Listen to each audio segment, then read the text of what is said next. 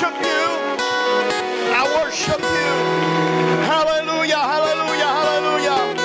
Oh, wow, what an awesome, awesome presence we feel here. Let's worship him some more. Let's just give him glory and honor for a little bit. Lord, I love you. I praise you.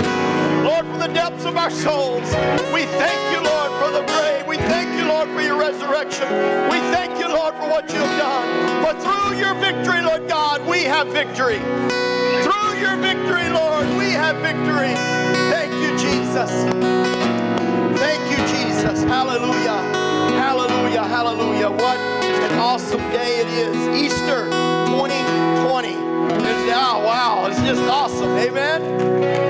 Amen. Some of you don't know how to respond. It's like, yeah, it's okay. However, amen. Easter 2020. You were thinking you was going to die last year. No, it's not 2020, by the way. It's 2021. That's even better. I'm not losing my mind. Amen. Isn't that awesome? Such an awesome privilege to be here. I'm so thankful for all of you, all of our guests, those of you that have traveled. I've talked to a couple people here that travel from out of state.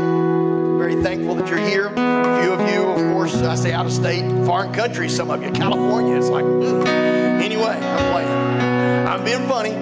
We love Californians that love Texas and our guns and our guts and our God. Oh, yeah. Get an amen. Okay. It is so good to have all of you here. I'm so thankful for these guys. They have... this guy, man, I don't even know how to say that. Brother Votal, he's the bomb. Yeah, thankful. He dropped his microphone. No, not his microphone. These things that they put in their ears, it helps them to where they can hear their tone. In-ears, it helps them to where they hear their tone. His come out, and then the pack fell off. It's like, and he just kept on singing. I'm like, man, he's incredible. Better than me. I'd be up here going, where's my Bible? No, let's pray. So, pray, everybody. Yeah. Amen. God is so good. You look beautiful. I've looked at our children, and I'm just dumbfounded at how gorgeous these children are. You have got some beautiful, beautiful children. And those that have children, those of you that don't, you're going to have children one day too. And they're going to be pretty. But these that are here are awesome. And it is just, and they're so proud. I had one young man tell me that he was he was disappointed. He walked into church upset. He thought they were going to have the Easter egg hunt first. So, and then another young man, I told him a while ago, I'll take my time, preach really long. We'll eat Easter eggs, and Sister Hilly was over there going, no, don't tell him, no, pray. It won't be long. Amen. God bless y'all. God bless all these guys. Appreciate all of them. Sister Caitlin did awesome. My wife did awesome. Amen. So, tell you what, let's do this. I'm not typical, so those of you that are looking and waiting on typical, I'm not him. Let's ask God before we ever hear the word. Let's just do this. But we're all spiritual beings, and I'll talk to us a little bit more on that level in a minute, but we're all spiritual beings, and we all know we need God. And how much of God we want, it's up to us. But let's ask God to minister to us today. Lord, we give you glory and honor. You see us. You know who we really are. You know our strengths, our weaknesses, the things that we struggle with. I want you to minister to us today. Minister to me. Minister through me, Lord God. Minister to every individual in this building, Lord God. Let us be moved by your word to change, to follow you, to do your work and your will. I give you glory and honor. In the name of Jesus, we pray. And everybody say, in Jesus' name. Amen. There's no name like Jesus. Amen. Amen. Let's have a seat. God bless you. Amen. So I'm going to do a quick survey. I know this is not in my notes. They're probably going, oh, Lord, he's already off. I just started off. That's pretty funny. But anyway, how many here have done something? Now I'm going to immediately refer to marriage because my wife is here. How many here have ever done something and had that realization that it was a lot better than you expected? It's like, oh yeah. I thought getting married, I'm like, whoa, this is going to be fun. It was better than I expected. Then I had a couple of kids it actually ended up better than I expected. Then I had a third one. And it's a lot better than I expected. So, hey, I mean, I have all three of them. They're all never mind, I won't say. Anyway. So we're going to go to John chapter 2, or John chapter 20. And as you know, the Gospels, Matthew, Mark, Luke, and John, you can stand or you can sit. We respect the Word of God. That's why we stand. We stand based on, number one, a reverence and respect for the Word of God. And then number two, it was exemplified to us in the Old Testament. And so, and even in the New Testament. So we've got to, that's what we do. So John 20, and we're going to read 10 verses. I'll read them fast. Early on Sunday morning, while it was still dark, Mary Magdalene came to the tomb and found that the stone had been rolled away from the entrance. There's a lot to that right there. But anyway, she ran and found Simon Peter and the other disciple, the one whom Jesus loved. And you don't know this, it doesn't say it in here, but it's John.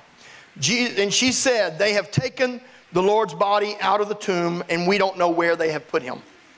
Peter and the other disciple started out for the tomb, They were both running, but the other disciple outran John and reached the tomb first. Outran Peter. I'm getting it all mixed up. I'm sorry. I'd be that John dude. I'm like a Singer sewing machine.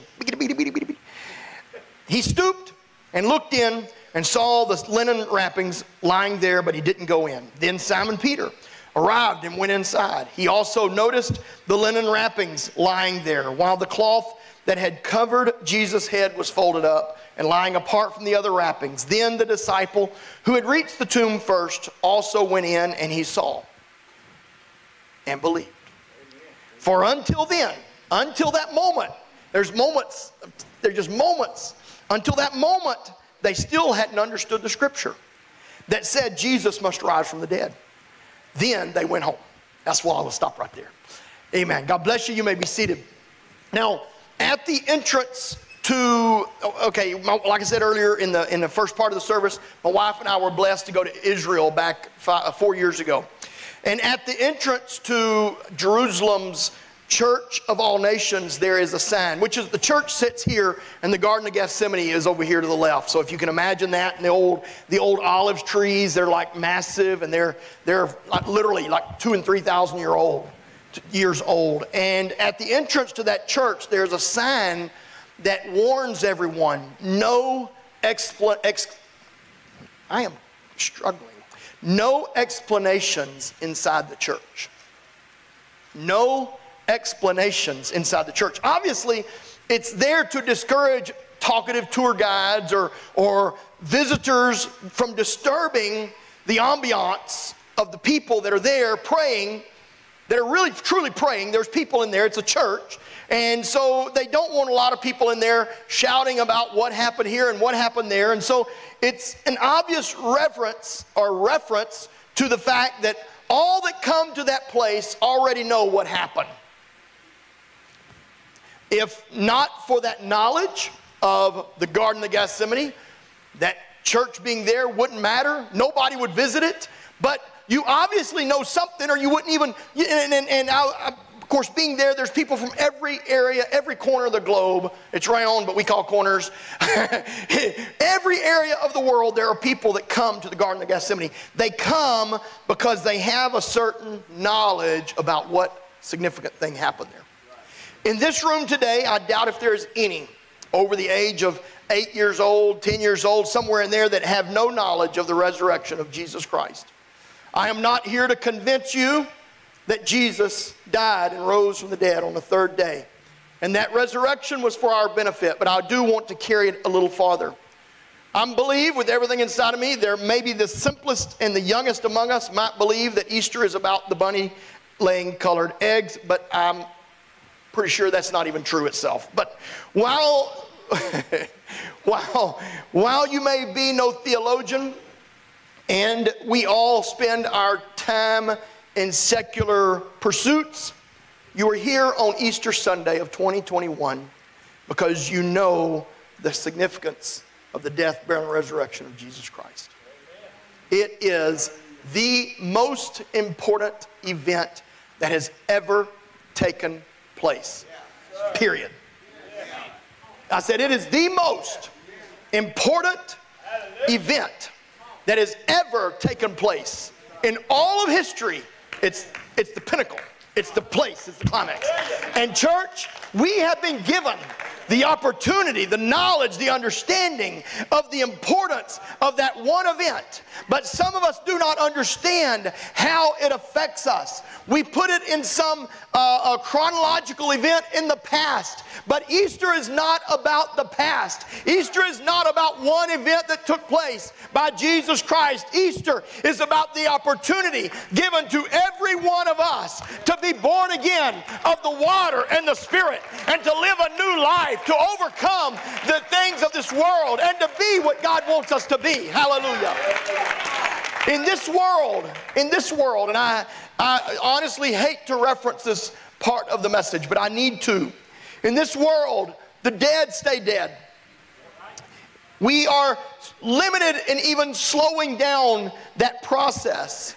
And death is often, most often, the cruelest punishment for living well. It is those that live well that we miss the most. We do not miss those that passed and made no impact or made a bad impact. We miss those that made the greatest impact. And we have found, as in this many times in our lives, none of us are immune to that. None of the adults are. Death is a cruel reminder of our short span of time on this earth. It is a reminder of our humanity, our flesh, our weakness. We have been reminded of death many times. In the recent past, we lost a very dear loved one. But Easter, hey, Resurrection Sunday, Easter reminds us that there is life after this life. There is life after death. There is something more beyond this world, and we just got to get our mind right with God. He's looking for people that would follow Him, do His will and work, to set your mind on the things of eternity because of the death, burial, and resurrection of Jesus Christ. True Christians, and I use that word often, but I want to be very clear about this. I'm not sure how deep I can go. But people that say, I believe in God, are not Christians. And I'm not trying to be rude. I believe I've got a car outside. I think I do. When I looked out the door earlier, I believe it was there. The last time I looked. It's not whether I believe there is a God, but do I obey the Word of God? Do I put the Word of God in my mind, in my heart? Do I live after the will of God? Am I a true follower of Christ? Do you live for the Lord? In my life, all of my life, I've heard we need to live for God. I'm sure most of you have heard that. You need to live for God. You don't hear it out in the world, but you hear it in the church all the time. Are you living for God? Do you live for God? I'm living for God. I'm a God. I follow the Lord. What does it mean to live for God? What does it mean to be a Christ follower? What does it mean to live a life that pleases Him? To live a life. We live with knowledge of life. It is something that we can't escape. We live in knowledge of death. We live with that in our mind. But church, the Lord Jesus Christ, He was, as John chapter 1 tells us, He was manifest from heaven, God in the flesh, manifest on earth, so that we could see Him, so that He could pay the ultimate price, pay the price, the sacrifice, so that we might look to Jesus, the only hope. The Bible says in Acts 4 and 12, there's no other name under heaven given among men whereby we must be saved. We have one hope, and that door, that hope is the door, Jesus Christ. And if we don't understand this, and if we miss this, we are missing something that is greater than anything else in our lives. Yes, the pinnacle of history, the time, the dates of life, even BC and AD, they all hinge upon that moment. But what your life hinges on is not that moment, but your choice. Your choice. The death of Jesus Christ was extremely cruel, but it had a purpose. It started, of course, and I'm gonna give you a quick analogy or a quick narrative of what happened. You probably know as much as I do. It started with mockery and doubt. They brought Him before the counsel just to mock him and to doubt him. They spat upon his face. They falsely accused him. They slapped him. They put a crown of thorns on his head, and they laid him upon a cross. And I have literally held the nails that the Romans used, and I've literally held a nail that they said this was used in a crucifixion, and it doesn't look so pretty. It doesn't look so sharp. You would think, oh, they're going to get a grinder after it, make it where it doesn't hurt. No, they didn't care. They drove those nails into the hands and the feet of Jesus Christ. They mocked him more. They thrust a spear in his side, and they stood before him and made fun and doubted in his ability. All of these things were done not just to fulfill prophecy, though that is part of it. They were done not to just prove his identity as God manifest in the flesh, but that is part of it too. They were done not just to give his Spirit to his followers, though that was part of it. But it was better than that. It was better than what those apostles and those disciples expected. It was better than what we expect most of the time. Because when he gave us his Spirit, he gave us the opportunity, the open door for a new life. For a life that did not struggle with the things that we struggled with in the past. For a life that held promise of a better future. For a life that stood before us as a door waiting for us to enter in. Hallelujah. Hallelujah. It's all of these things are so much better than we expect. It was better than the apostles expected. I read in John chapter 20, and it's very interesting the way you don't understand sometimes what they're going through. In fact, I preached a few weeks ago after the crucifixion. Peter was so disappointed, all he could do was go fishing. The way I taught it, hey, it's not bad to go fishing. That beats going and doing something else that's a great sin. Amen. He was like, man, what in the world? Our Messiah, our Savior, the one that we was following, the teacher, he wasn't all he was supposed to be. He died. So he goes fishing. Here in John chapter 20, we find them still confused and still maybe unenamored or doubting. But then the report comes back that there is an empty tomb. That the tomb, the grave stone had been moved, and Jesus was no longer there. So they ran. The Bible says they ran to that tomb. And of course, I'm being funny, but one outran the other. I think it's just funny because I can imagine grown men, you know, the excitement in their demeanor, and maybe one of them was younger than the other, but man, they were booking it, trying to get there. And one of them won, and he walked in and he looked, and there was nothing there. The Savior, the Jesus that they knew was gone. But it was in that moment. In that very moment of time that things began to make sense. Things began to be clear. Something happened in the intervening timeline of their running and their coming to that empty tomb, that they realized that Jesus Christ wasn't just born to die, but he was born to rise again. He was raised up for our glory and his glory so that we might live again. Hallelujah. It was better than they expected. And what a great opportunity to understand something. They had gone through the crucifixion and was obviously very disappointed. They had gone through the trial and was very disappointed. They had waited for 3 days in disappointment. But when they realized who Jesus really was in that empty tomb, their disappointment changed into one of glory and expectation and promise. Hey, everything in their mind began to change. They began to shout and dance and worship the things of their lives that it did not make any sense. And all of a sudden made every bit of sense. All of it made sense. When they came to that empty tomb, they were no longer disappointed. 1 Corinthians chapter 15 and verse 54 through 58. It's lengthy reading. I'm going to read it because it's so good.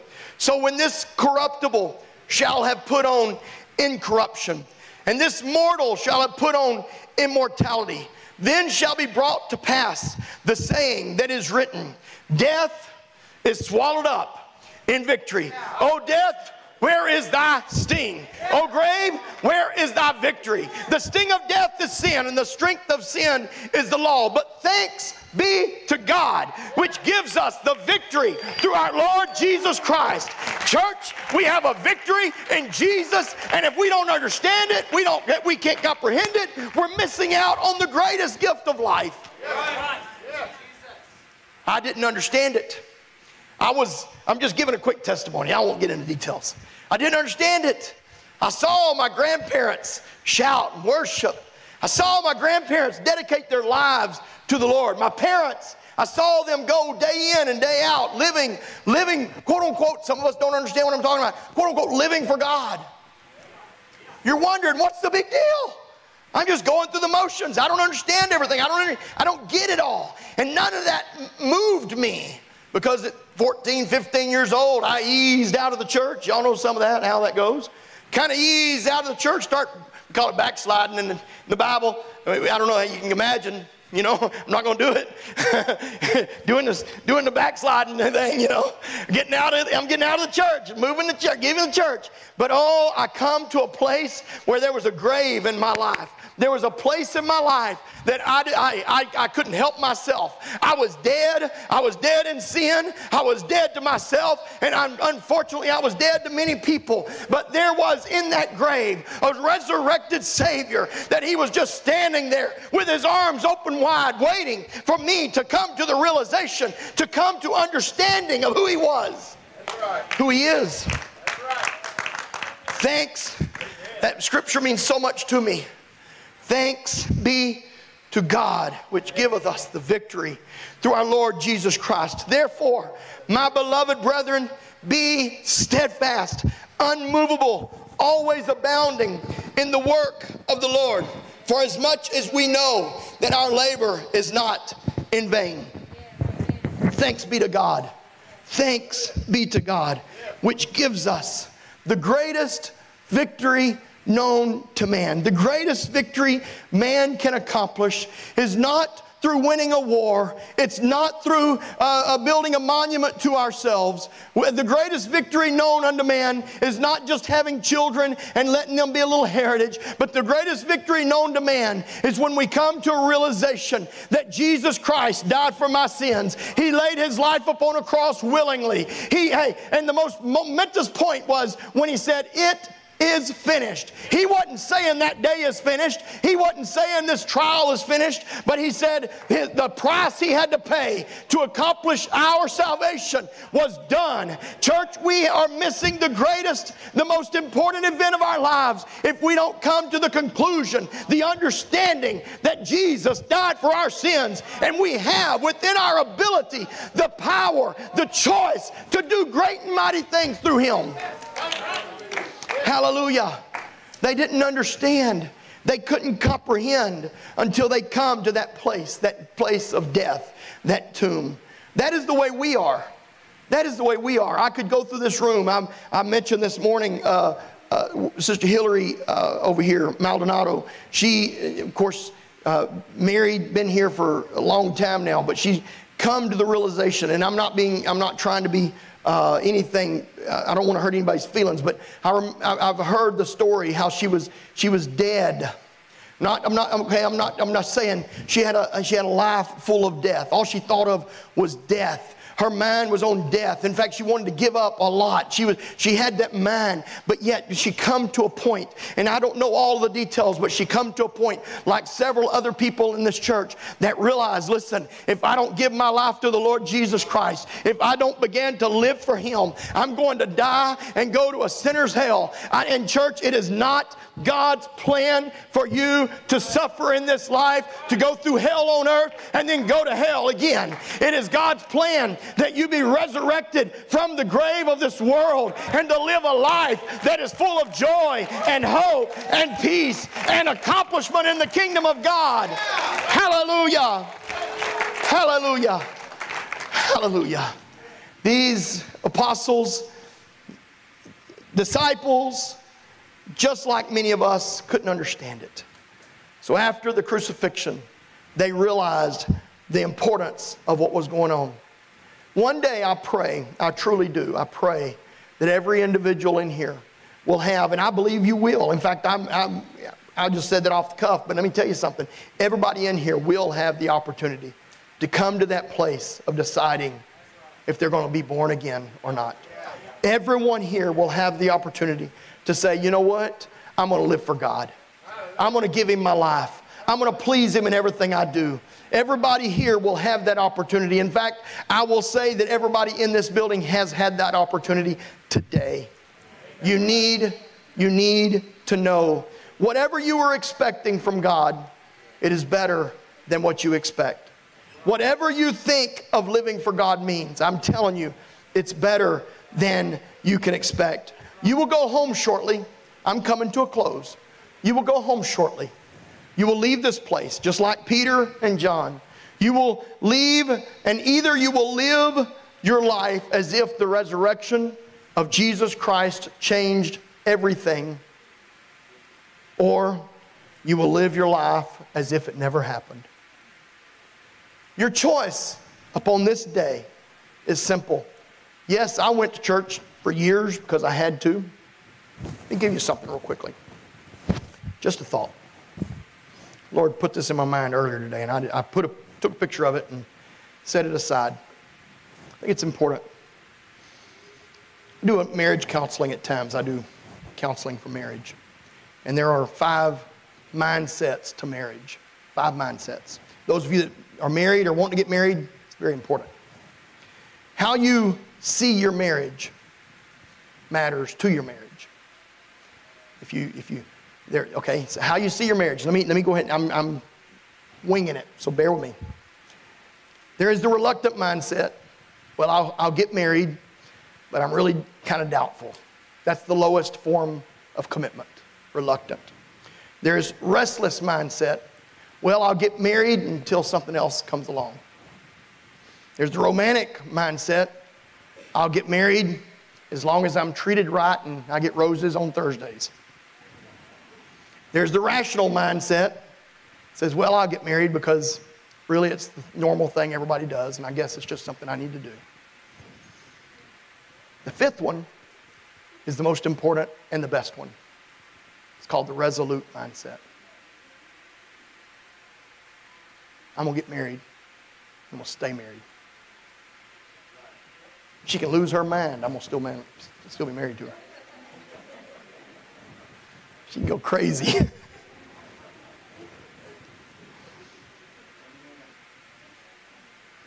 Jesus has a resolute mindset. He says, I love you. How many of us have walked away because we're disappointed? We go fishing, we go somewhere else, we go do our thing. Ain't got time for this. This is disappointing.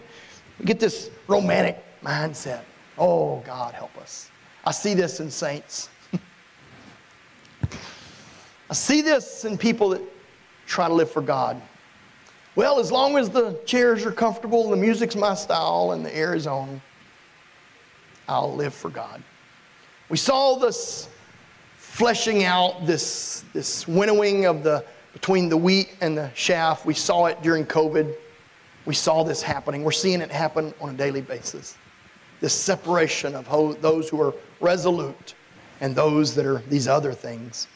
Well, I guess I'll live for God as long as somebody says hi to me, as long as I got friends. I guess I'll live for God as everybody else is doing it, I might as well. I want to live for God because He died for me. It's a pretty interesting reason why I brought this up. You know the marriages that are better, the best marriages? I know I'm sorry for those that are not married. Sorry, you're missing out, by the way. I love it. Seriously.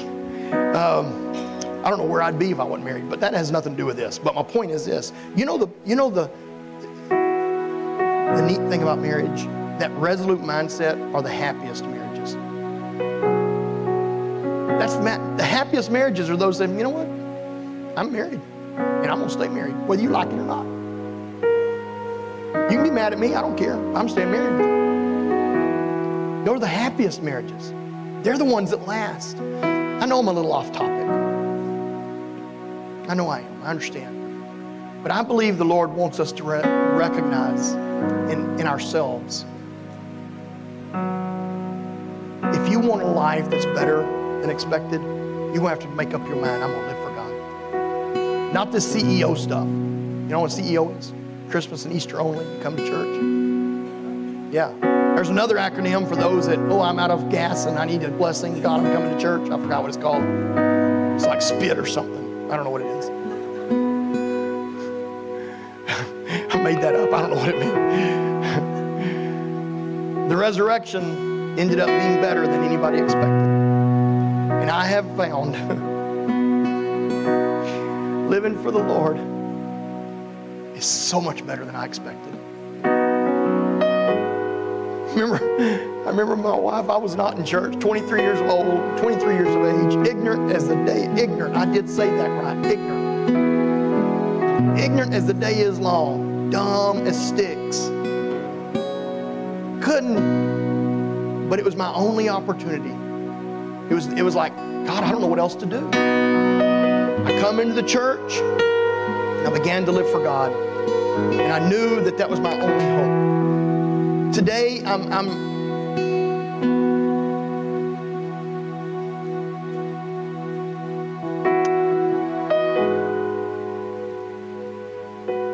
a way, I guess in a way, I thought it might be a drudgery to live for God. I don't know why I thought that. Don't ask me why, I don't know. I thought I would, maybe just going through the motions would get me through it and I'd get by in life. I don't know if that's, but when I made up my mind to live for God, everything since then has been better than I ever expected. I have not been disappointed in living for God. I have not been disappointed in just making up my mind to live for God. This church is full of people, and I'm not here to convince you of the resurrection of Jesus, but I am going to try my best to help you to understand the importance of living for God. You're missing out if you don't. If you don't make God your top priority, doing His will and work and serving Him, if you don't make it to give Him glory, if your life is all about you or just for the moment, I'm telling you, and I would get on my knees and beg you if it would change anything. I can't convince you, but I pray to God that you would see the opportunity before you. The Lord Jesus Christ died on a cross, took all that punishment, went to a grave, but He rose again so that you can have a new life. I want us to stand for a moment. Easter is about a new life, not restoring what was.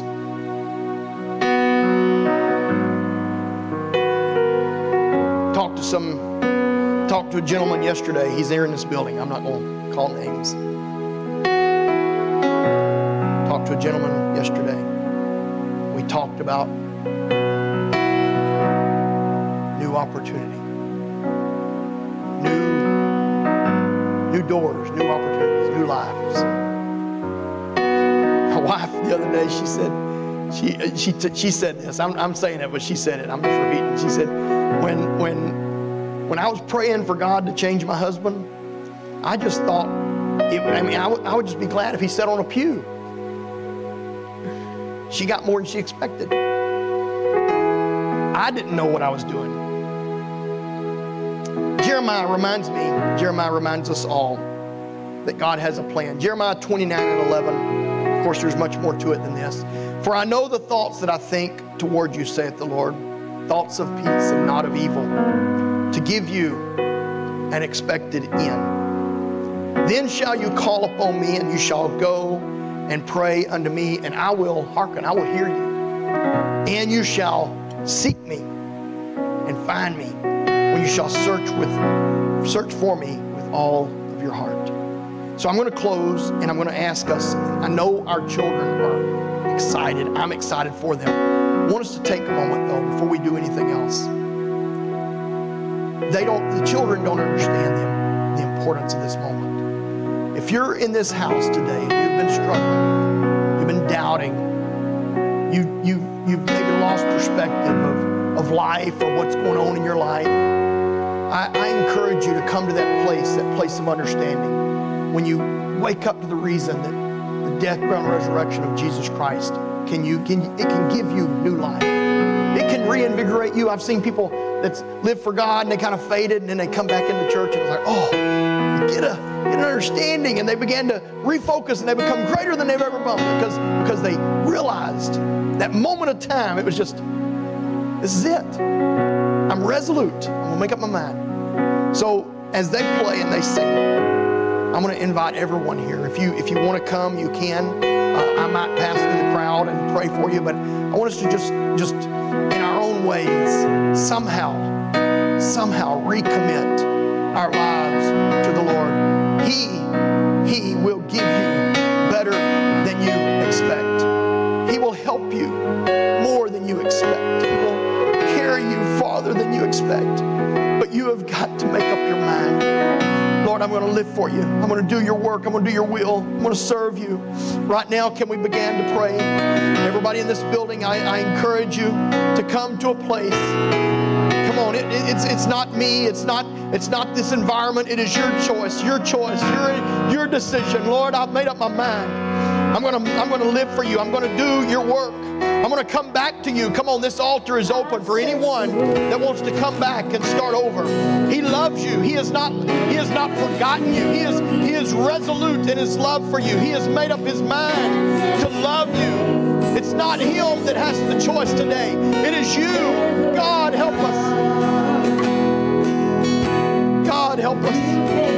Lord, reach us. Reach into the heart and the mind of your people. Come on, church. Come on, church. Come on, there's some people making a new commitment this morning. There's some folks here that are reconnecting, getting back to their roots, getting back to where they need to be. In the name of Jesus, I pray, Lord, for my life, for my children, for this church, for the people in this building. I pray, Lord God, for our loved ones that are here today. Well, God, they might have come just for Easter, but Lord, don't let them come just to see an empty grave, but let them come with understanding to see that you can give new life in the name of Jesus. In the name of Jesus. In the name of Jesus. God, give me a new mind, a new heart.